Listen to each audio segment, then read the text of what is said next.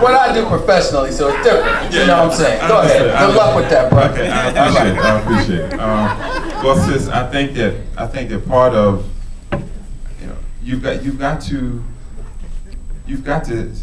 love hard. You just gotta love hard. You know, and sometimes, you know, you're like, okay, convenience over comfort. Convenience over comfort. You know, it's convenient for me to, you know, not get arrested because nobody's gonna be checking for me, but I'm not comfortable. So you have this. You just got. The only way I can really explain is you gotta love harder, because I'm still a little. You know, I got chips on my shoulder still.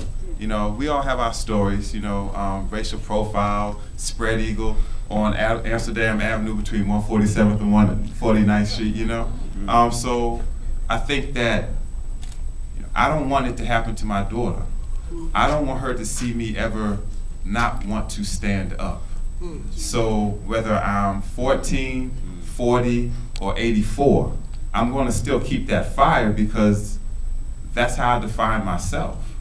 And I think that, you know, you just have to love, you have to love yourself. You have to love, you know, the life that God gave you, and never get to the point where you're just so tired and so fed up, or you think that the struggle is too large for you not to throw your stone. Okay.